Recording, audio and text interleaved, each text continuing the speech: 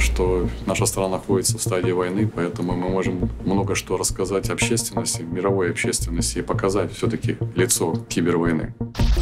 A global cyber attack. We've never seen anything on this scale. It can travel from computer to computer. Hospitals paralyzed, computers had shut down. WannaCry is different.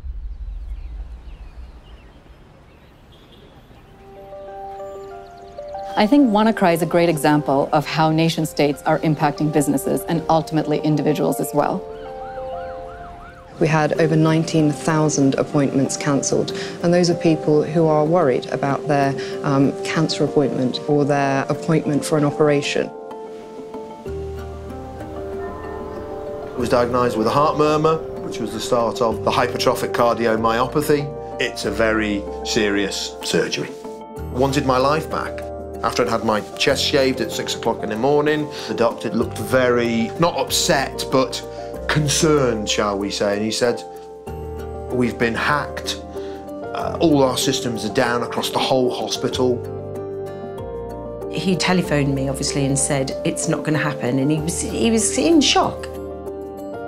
Suddenly we discovered that a bit of our society, a bit of our social infrastructure could be switched off. WannaCry, it was a kind of a warning shot. The malware crippled computers across Ukraine. Perhaps the most sophisticated in a series of attacks, taking control of computers and demanding digital ransom. The list of companies impacted around the world is growing.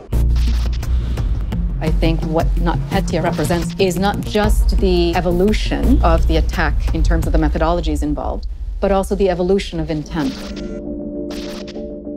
Ну, чтобы понимать, что за 2,5 часа, 10 часов утра, пол Украины уже было поражено. We have TV stations who've been on the air when their computers just died. You cannot receive cash in ATM machine because ATMs also doesn't work. It was a real shock for Kyiv citizens. 75% of my clients were affected by Petya. Some companies were destroyed totally. They didn't understand why they're losing their job. Everybody is just thinking, we hope this will never happen again, but I'm afraid this will happen again. One of the objectives in the cyber attacks we face is disruption. To stop operating, to create significant burden to the life of the citizens, governments, businesses, where the cost of doing business or recovering is extremely high.